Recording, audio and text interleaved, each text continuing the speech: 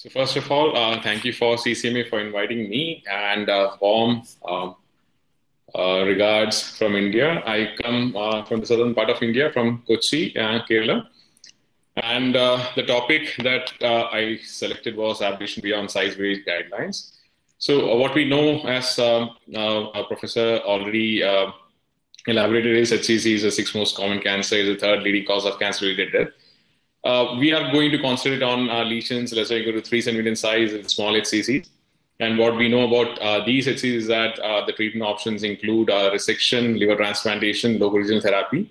And coming to local regional therapy, we also know that RFA, the local results are comparable with hepatectomy and according to multiple case reports. What we know is that RFA is also a lower complication rates and shorter hospital stay. But at present, the most widely used guidelines, they divide these patients, or they prognosticate, and they tell us how to proceed with the lesions and the patients based on the size, the number of the lesions, and based on the liver function and the performance score. And what we do know is that even in case of small HCCs, there is lesions less than or equal to 3 centimeter in size. They are not homogeneous population. But till now, due to the evidence, lacking of the evidence, these heterogeneity of the HCCs has still not come into the guidelines. And but what we do know is that small HCCs less than or equal to 3 centimeters, they are also a heterogeneous population. As much as 18 to 40% of small HCCs, there is lesions less than or equal to 3 centimeters in size. They have microvascular invasion, and they behave as locally advanced lesions. And there are multiple studies regarding that. So what we, after for the last 2 years, what we have done is that we have tailored our treatment modality based on certain factors that help us understand and help us divide these HCCs into various grades. And we follow a tailor-made approach for these HCCs, not just based on the size criteria. And one of the factors that help us regarding the differentiation of these lesions into the various grades of the lesions one is morphology, and there are a lot of studies that state that HCC with single nodular morphology have a more favorable outcome compared with those with multinodular or infiltrative growth patterns. And to go more in detail, I'll just show a study, quote a study published in 2018, where the authors retrospectively analyzed 242 cases of consecutively resected solitary primary HCC between 2003 and 2012. And here, what they studied was clinical, pathological, and prognostic significance of the gross classification of hepatocellular carcinoma. In these, HCCs actually they are divided based on the Korea and Japanese classification to 5 types. One is the vague nodular type. Second is the expanding nodular type. The type 3 is the multinodular confluent type. Type 4 is a nodular type with perinodular extension, and type 5 is a infiltrative HCCs.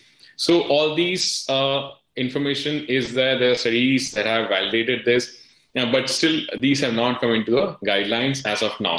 And the authors in this study actually they also studied the immunohistochemical staining of the gross tumor types based on the stemness related factors, markers, the epithelial cellulization molecule, and epithelial mesenchymal and transition related markers, and ESRIN. And what they found was that the most common type of HCC in their group was it was the expanding nodular type. That is the most common in 44.2%. And the second most common was the nodular, was a multinodular confluent type of the lesions. And yes. So based on their research, what they found was that the infiltrative lesion, that is a type 5, lesions were significantly associated, had more larger tumor size.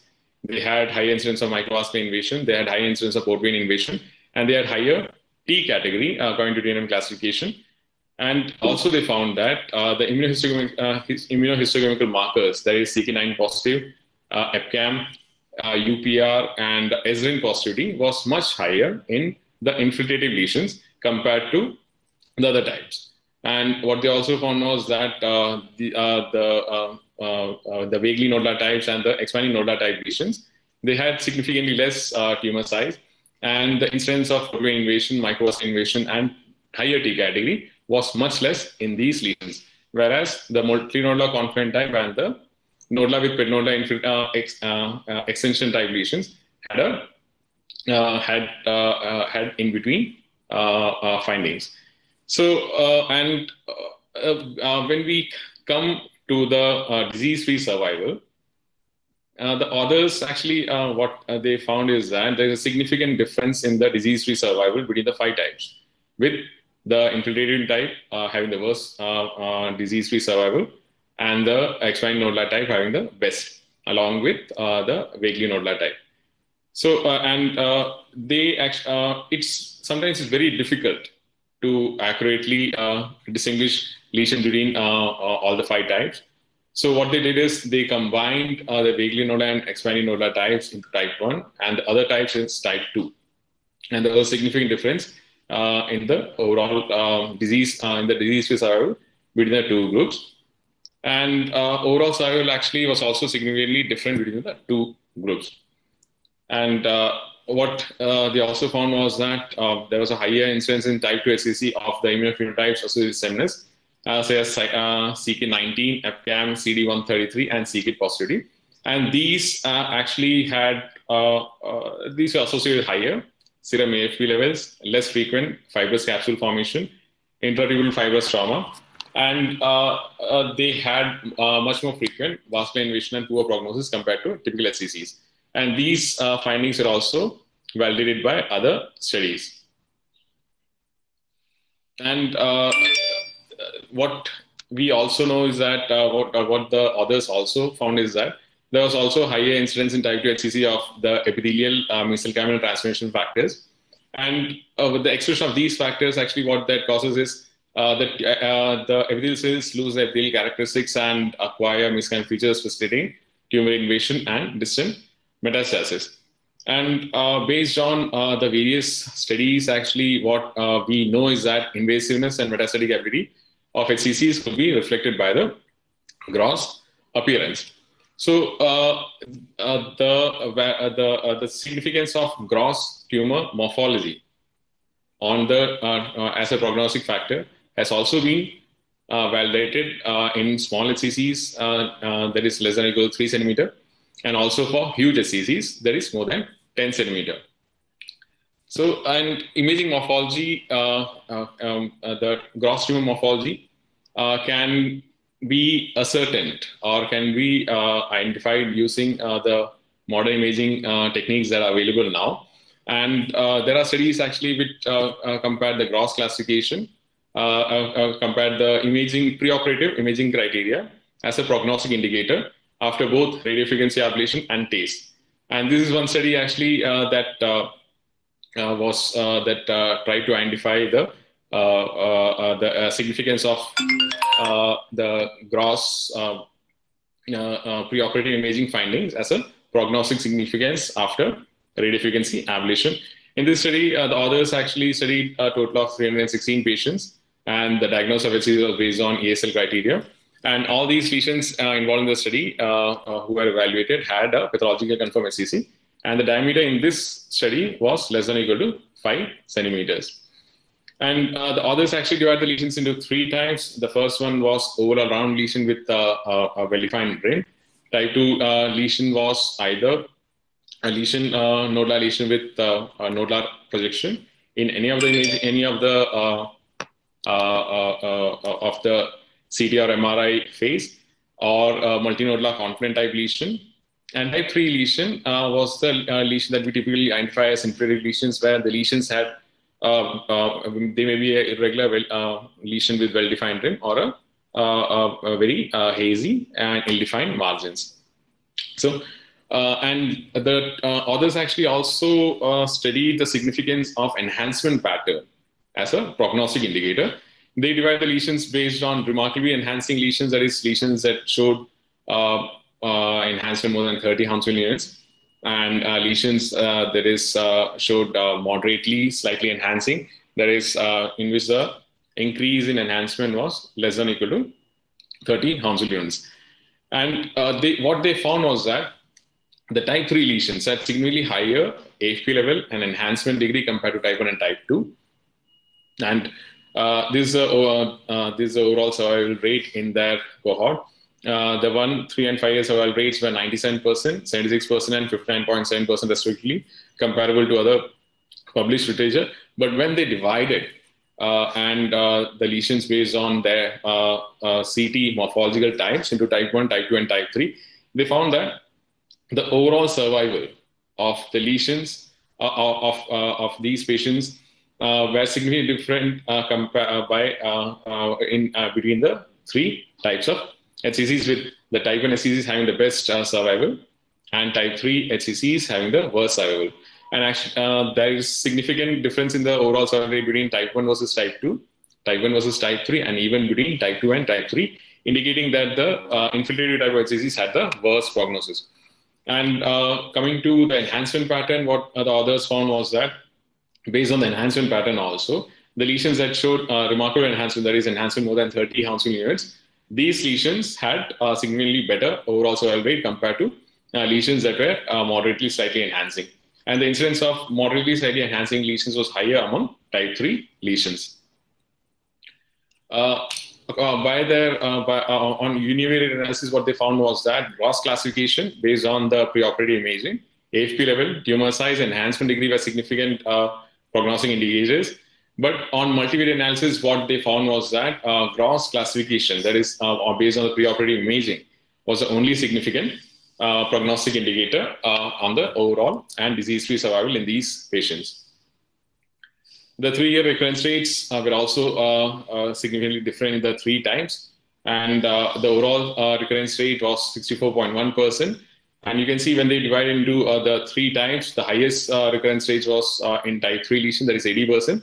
And they also had the type 3 lesion also had the highest local recurrence rate of 15%, whereas it was just 3% at the end of 3 years in the type 1 group.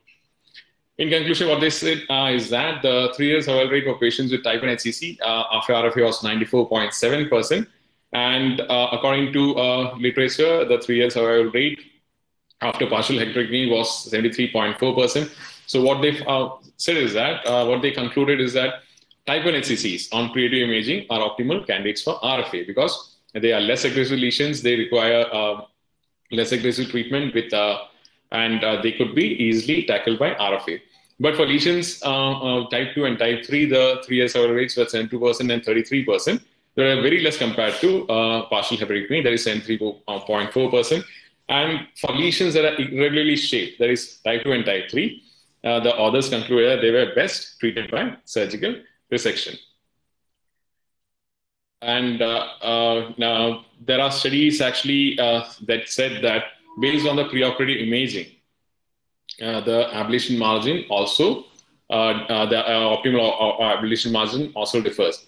And this was one study published in 2015, which investigated the influence of resection margin on early recurrence with respect to gross tumor type and on preoperative imaging and expression of cytokeratin 19. And they divide the patients into 2 groups. One is group 1 is expanding and invading nodal types, that is type 1 and type 2, according to the Korean and Japanese classification. And group 2, that is that included nodal with peritonial extension, multinodal confluent, and the infiltrative types of lesions. And after the post ablation, they divide the resection margin into narrow, that is less than 1 centimeter from 0.1 to 0.9, or wide, that is greater than or equal to 1 centimeter. And in this, and on analysis, what they found was that the group 2 lesions, that is the higher grade lesions, had higher prevalence of gross portoid invasion, microscopic portoid invasion, microvessel invasion, satellite nodules, intrahepatic metastasis, multicentric occurrence, and posterior CK19. And what they found was that in group 1 lesions, if the resection margin is, the ablation margin is, yes, just a second, resection margin is, there was no difference in the recurrence according to the resection margin. In group 2, what they found was that higher recurrence rate was there in lesions with a narrow resection margin that is less than 1 centimeter, compared to compared to those with a wide resection margin. And patients in group 2, what they also found was that the CK19 positivity showed a higher prevalence of microvascular invasion than those without CK19. And at the imaging morphology, the significance of imaging morphology as a prognostic indicator has also been studied as a prognostic indicator after days. And this one study that was published in 2019 with others studied the outcome of transarterial embolization based on the pre-procedure imaging morphology. And they studied 405 patients retrospectively who underwent TACE CTAs between 2008 and 2016. And they divided the lesions into 2 types, nodular and non-nodular. Nodular including the type 1 and type 2, and 1 and 2 types, and non-nodular having other multinodular concurrent lesions, the inferior lesions, and the nodular with perinodular extension types. And what they found was that the tumor size, number, non-nodular type, alpha-fetoprotein level, AST levels, and impairment of performance status as independent predictors of survival.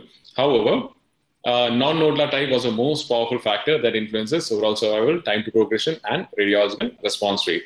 In conclusion, what they said was that the HCC macroscopic appearance on imaging is a determinant predictor of outcome after CTAs. And we also have studies that say that imaging morphology has a significant prognostic indicator after liver resection. This one study, the study came in 2013, and what they studied was to find out the predicted factors for unexpected early cancer-related death within 2 years due to recurrence after curative hepatectomy for solitary small lesions without macroscopic vascular invasion. And what they found was that excessive blood loss during operation and histopathological findings of microvascular invasion and poor differentiation are predictive factors of cancer-related death within 2 years of hepatectomy for solitary small hepatocellular carcinomas. So what all these evidences, all these literature, what they tell is that gross appearance of HCCs can be recognized preoperatively by imaging studies. However, the challenge is that right now the currently widely used staging system, such as UICC, BCLC, and AJCC classification, still they just focus on multiplicity, size, and vascular and wild-type invasion status of the HCCs without taking into consideration all the other prognostic factors, all the other variations and heterogeneity associated with hepatocellular carcinomas. Next, the other prognostic factor, other markers that help us differentiate between the various subtypes of hepatocellular carcinoma are the tumor markers. There are multiple studies actually that show that tumor markers they can help us predict microvascular invasion. And this was one study that was published in 2020 by Professor Koizumi and his colleagues. Now, what they conducted a retrospective study of 292 patients between 2004 and 2014.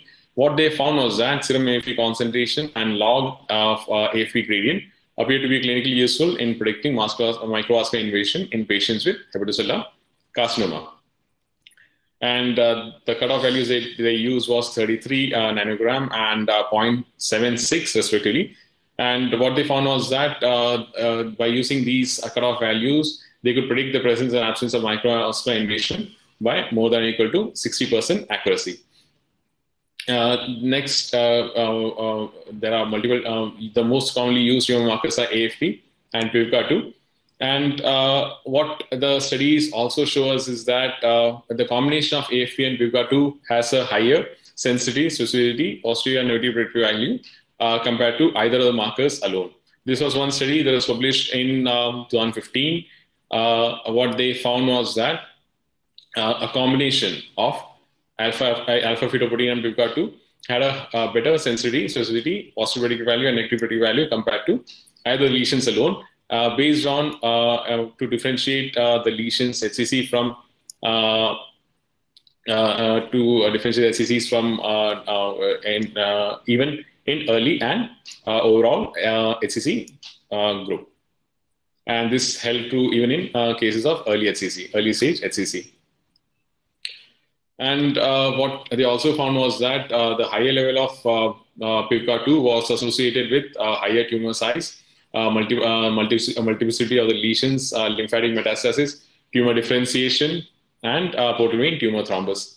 What they found was that PIVKA2 was the only serum biomarker that could independently predict the increased risk of portal vein tumor thrombus. And this is another study that actually validated that they found that PIVKA2 level of more than 90 was an independent predictor of microvascular invasion, and it was more efficient than alpha fetoprotein for early HCC. Based on the available literature, actually, how we change our practice is for lesions that are small, have a morphological criteria, morphological appearance of aggressive lesion that included the nodular with perinodular infiltrate extension type, or the multinodular confluent type, or infiltrate lesions, and lesions that had high AFP and PIVKA2 levels. We always preferred these lesions to go for surgery.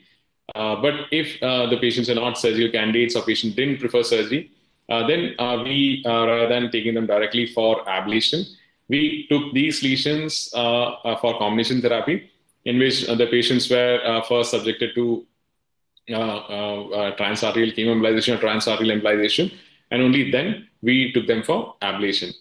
And we are conducting a study actually in which we are retrospectively analyzing the data.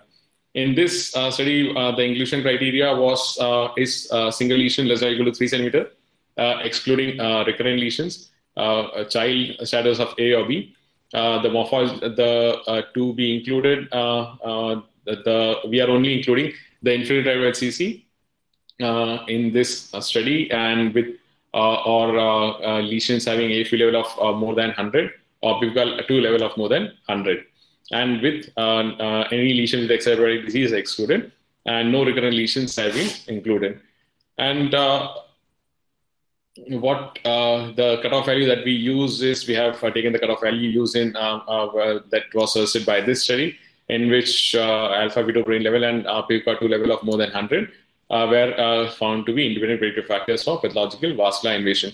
In our setup, what we have to understand is that in India, actually, we still deal with a lot of patients who don't have insurance. They have to pay from their own pockets. So we also had to find out if the combination therapy was actually cost effective.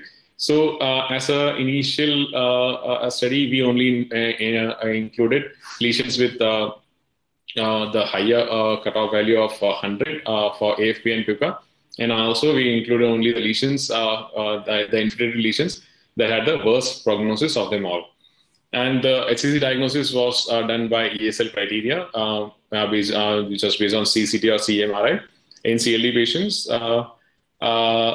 In CLD patients, its diagnosis was for imaging, and only biopsy was taken if it was equivocal. And in non-CLD patients, the patients were selected were taken for treatment only after biopsy confirmation. And the total number of patients, we actually deal with a lot of HCC patients, but the patients who are meeting these criteria were around 7. We just started this protocol around 1.5 to 2 years back. And the mean age of the patients was 67 years. The mean AFP level was 279, varying from 4.5 in the range between 4.5 to 1,000. The mean lesion size was 2.4. The child status, all the patients were child A. The mean follow-up was 8.1 months. The tumor morphology, if you compare that, 71% of the lesions were having infiltrative morphology, 14% had vaguely nodular. There is 1% had vaguely nodular type, and one lesion had nodular with perinodular extension.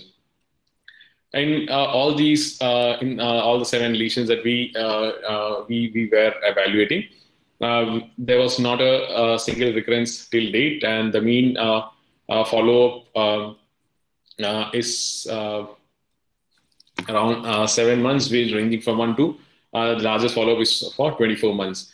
And the mean AFP level on follow-up has reduced drastically to 13.4. And what we know is that there is TACE plus microwave ablation gives better results than TACE alone. There are multiple case reports regarding that. But this was we actually started the treatment protocol based on our understanding of the literature that rather aggressive lesions, just like anywhere else in the body, need aggressive treatment, and we need to have better tumor control. We need to have better ablation margins, and we always achieve better ablation margin when we combine the 2 modalities together rather than using the single modality. In our protocol, what we do is that if a patient is child A, the TACE, the transarterial embolization and microwave ablation are done on adjacent days. If the lesion patient is in child B, then we stage the treatment. We do a transarterial chemo embolization or transarterial embolization 1 month prior, and microwave ablation is done after doing an MRI 1 month later, even if the follow-up MRI shows complete response. And how we select whether we do transarterial chemo embolization or transarterial embolization is, if the lesion is early child B, we proceed with transarterial chemo embolization. Otherwise, we go with transarterial embolization. If the lesions are, if the 2 treatment modalities are done on adjacent days, we always go for transarterial embolization rather than transarterial chemo embolization. So just showing you the case reports, a few case reports that we did based on this protocol. This case 1, 57-year-old female with CLD diagnosed 5 years back on regular surveillance. It was a NASH cirrhosis, child A, direct to have hypoechoic nodule in segment 4B. CCD done shows a 3 cm infiltrated nodular lesion. It was a single nodular type with well-defined margins. Morphological type 1 HCC. Lyride's score was 5 and AFE was 181. So in this case, what we did is this. You can see enhancing nodular lesion with you can yes, enhancing lesion in segment 4B, showing enhancement washout. And we did TACE for this lesion. Conventional TACE was done in doxorubicin. And on 1 month follow-up MRI was taken, which showed partial response. You can see the enhancing areas in the posterior aspect of the lesion. And here the patient was taken for, and you can see a diffusion restriction here, and the corresponding DW image is not provided, but you can see a loss of signal here. And the patient was taken for microwave ablation after 1 month with the antenna pointing towards gallbladder and stomach. And patient, we had given arterial ascites for this patient. And what we found was that this is the last follow-up at 6 months, and the AFE level has come down to 7.4. And this case 2, it's a 68-year-old male, alcohol-related CLD, child A. On regular follow-up, due to have raised AFP, that is 105. CCD showed a 1.9 cm type 2 HCC in segment 8/4A in subdiaphragmatic location. And this is the lesion. This post-stage appearance of the lesion. And on the next day itself, we took the patient for ablation. You can see in post-stage, the ablation margins tend to be larger in size because of the ischemic edema. And for this lesion also, arterial ascites was made. And this is the 1 month follow-up MRI. The AFP has come down to 4.6 after the procedure with no resolution and good ablation margins. Now, case 3, 65-year-old male on evaluation for abdominal discomfort related to CLD, child A, patient had raised AFP of 257. CCT showed no obvious lesion, and the patient was taken for MRI with contrast, which showed a 2.1 centimeter lesion in segment 7. And you can see the lesion here. The lesion was subverting the posterior margin of the right hepatic vein, and it was wedged between, it was in a very close relation with the IVC also. And this lesion, we took patient first for TACE. You can see the dense liberal deposition. And unfortunately, this is a time when COVID stuck, and the patient had abdominal pain, and the patient didn't want want to undergo microwave ablation the next day. So we had to discharge the patient after a few days, and then due to COVID issues, all the elective procedures were postponed, and this patient underwent microwave ablation after 3 months, which was really due to the COVID wave. And this is the follow-up done after 16 months. The AFE level is now 2.2. This case 4, a 70-year-old male, alcohol-related CLD on follow-up. USG has showed a suspicious lesion in right lobe subdiaphragmatic region. CCD showed a 2.6 centimeter infiltrated lesion in segment 7, child A, and AFE was only 4.5. And you can see the lesion, ill-defined lesion with heterogeneous pattern, enhancement pattern. And this patient also was taken for TACE first, and on the same sitting next day, we took the patient for ablation. And this is a 6-month follow-up where if we is 4.7, there is no recurrence of new lesion. This case 5, a 65-year-old male, alcohol-related CLD, child A, on follow-up found to have raised AFP 220. On CCT, the lesion showed a moderately slightly enhancing infiltrative lesion in subdiaphragmatic location of segment 2. You can see the lesion here in segment 2, exophytic in subdiaphragmatic location, showing a capsule-like enhancement here in delayed phase. And you can see ill-defined margins with the raised, the lesion subverting the diaphragm. And this patient was taken for TACE, and this is the post-TACE image showing dense liberal deposition. And then the next day, the patient was taken for ablation. And 3 months later, there is no resolution, and no residual lesion, and AFE has come down to 3.4.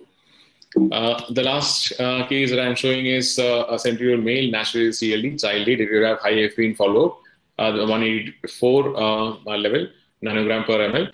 And CCD showed a 3 centimeter infiltrated HCC peripheral transient information difference and enhancement pattern. The lesion showed moderate slight enhancement pattern, and PET-CT was also done for him, and it was a PET lesion. The PET-CT was taken to rule out any extrahepatic disease spread because the patient had back pain, and the PET-CT showed no other lesions on no other lesions. And you can see the lesion here on arterial phase, heterogeneous enhancement with transient hepatic attenuation difference, and showing washout on delayed phase, and having infiltrative pattern. And this lesion also was taken for TACE in the first sitting, and underwent ablation after 1 month. And follow-up available is this is a lesion case with longest follow-up of 24 months, and the AFP level at present is 1.5. There was no case-related mortality in any of our cases, and according to literature also, and according to what we have seen, is that the major complication rate, in spite of combination therapy, is even though higher than the complications associated with individual microwave ablation or TACE, but however, this still is not significant enough. Not significant at not significant levels. So what I reiterate is that HCCs are not a homogeneous population; they are a heterogeneous population, and they require tailor-based treatment according to multiple criteria, not just based on size and number. And with the increasing evidence that is coming through based on morphology, based on immunohistochemical markers, and other tumor markers, I'm sure that all the guidelines in the future will incorporate all these criteria for tailor-based treatment for individual HCCs. Thank you so much.